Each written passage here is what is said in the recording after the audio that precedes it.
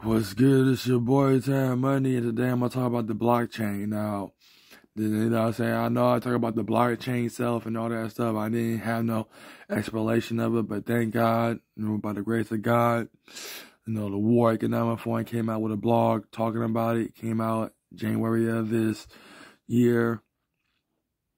So I'm gonna go into the full detail of the fourth industrial revolution of technology, and also the Matrix, Web3, Metaverse, the Matrix itself. I mean, let's just be honest, it's the Matrix, y'all.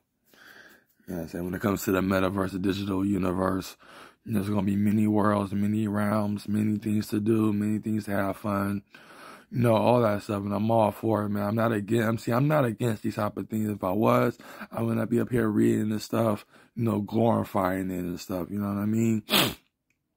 When it comes down to my personal experience here in this world, in this physical reality, it was all terrible. It was very terrible. So, my dignity was stolen. My manhood was stolen. All of that was stolen from me. You know what I mean? So that's why I seek the digital world, the digital realm, because I want to become of the digital world or the digital realm. Basically, Web3, the Metaverse, and so on and so forth. And when Web 4 comes, and that's when we have the chips in our brains to where we can meditate and log into the Metaverse. It's like visualizing, but more better, because you see it with your eyes. When you close your eyes, technology is going to be advanced.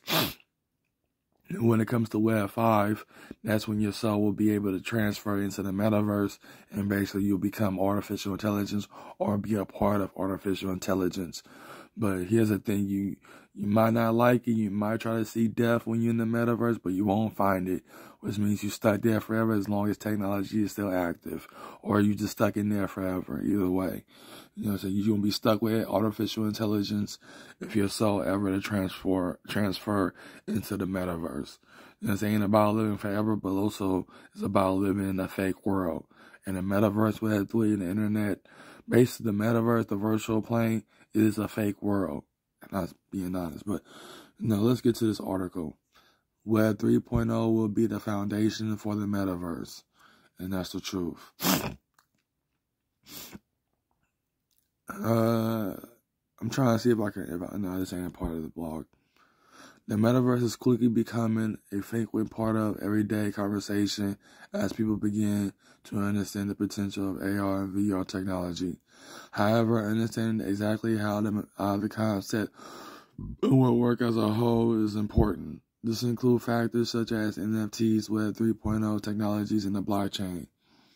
You may think the Metaverse will be a bunch of interconnected virtual spaces, the World Wide Web, but access through virtual reality. This is largely correct, but there is also a fundamental but slightly more cryptic side to the Metaverse that will set it apart from today's internet, the blockchain. In the beginning of Web 1.0 was the information superhighway of connected computers and servers that you could search, explore, and inhabit, usually through a centralized company platform. For example, AOL, Yahoo, Microsoft, and Google. Around the turn of the millennium, Web 2.0 came to be characterized by social networking sites, blogging, and the monetization of user data for advertising by the decentralized gatekeepers to free social media platforms, including Facebook, Snapchat, Twitter, and TikTok. Web 3.0 will be the foundation for the Metaverse. It will consist of blockchain-enabled decentralized applications that supports economy of user-owned crypto assets and data. So basically, Web 3.0 is all about cryptocurrencies, which is in-game tokens, whether it be fighter coins, COD points, V-Bucks, Zuck Bucks in the Metaverse, all that stuff. So when it comes to NFTs and cryptocurrencies, all two of them is going to be connected to the blockchain, right along with everything you do in the Metaverse. Blockchain, we're going to get to the deep ends of it. Let's keep reading. Blockchain decentralized crypto assets. As researchers who study social media and media technology, we can explain the technologies that will make the metaverse possible. Owning bits. Blockchain is a technology that permanently records transactions, typically in a decentralized and public database called a lender. Bitcoin is the most well-known blockchain-based cryptocurrencies. Every time you buy some Bitcoin, for example, that transaction gets recorded to the Bitcoin blockchain, which means that record is distributed to thousands of individual computers around the world. This decentralized recording system is very difficult to fool or control. Public blockchains like Bitcoin and Ethereum are also transparent. All transactions are available for anyone on the internet to see, in contrast to traditional banking books. Ethereum, I know I'm pronouncing it wrong, but I heard the word so many times, but I'm trying to say it right. Ethereum is a blockchain like Bitcoin, but Ethereum also programmable through smart contracts, which are essential blockchain-based software routines that run automatically when some conditions is met. For example, you could use a smart contract on the blockchain to establish your ownership of a digital object, such as a piece of art or music, to which no one else can claim ownership on the blockchain. Even if they save a copy to their computers, digital objects can be owned, currency, securities, artwork, or crypto assets. Items like artwork and music are on a blockchain are non-fungible tokens, NFTs. Non-fungible means they are unique and not replaceable. The opposite of fungible items like currency and any dollar is worth the same as and can be swiped with any other dollar. Non-fungible tokens, NFTs, use the cryptography of blockchain to make probably unique instances of digital items, including artwork like these images you shown at the exhibit in Miami Beach, November, whatever. Importantly, you could use a smart contract that says you are willing to sell your piece of digital art for US $1 million in either the currency of Ethereum blockchain. When I click agree, the artwork and either automatically transfer ownership between us on the blockchain. There is no need for a bank or a third party's escrow. I don't know what that says. If either of us were to dispute the transaction, for example, if you claim that I only paid $999,000, the others could easily point to the public record in the distributed lender. What does this blockchain crypto asset stuff have to do with the metaverse? Everything. To start, the blockchain allows you to own digital goods in the virtual world. You won't just own that NFT in the real world, you'll own it in the virtual world too. In addition, the metaverse isn't being built by any one group or company. Different groups will build different virtual worlds, and in the future, these worlds will be interoperable. I'm sorry for not pronouncing these words. Forming the metaverse. As people move between virtual worlds, say from Decentraland virtual environments to Microsoft, they'll want to bring their stuff with them. If two virtual worlds are interoperable, the blockchain will anticipate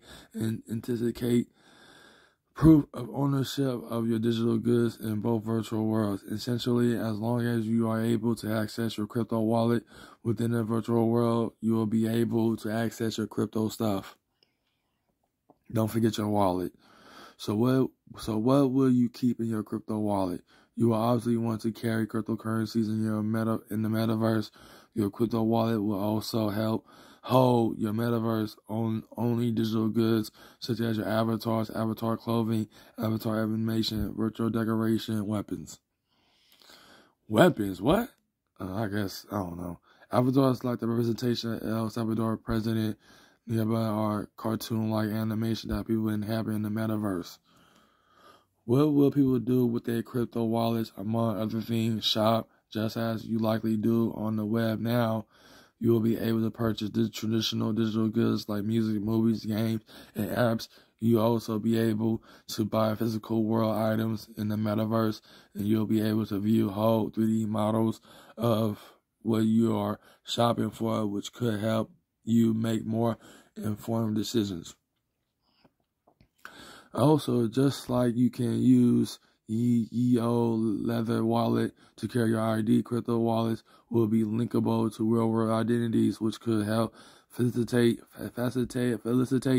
transactions that require legal verifications, such as buying a real-world car or home, because your ID will be linked to your wallet. You won't need to remember logins, information for all the websites and virtual worlds that you visit. Just connect your wallet with a click, and you are logged in. ID associated wallets will also be useful for controlling access to age-restricted areas in the metaverse.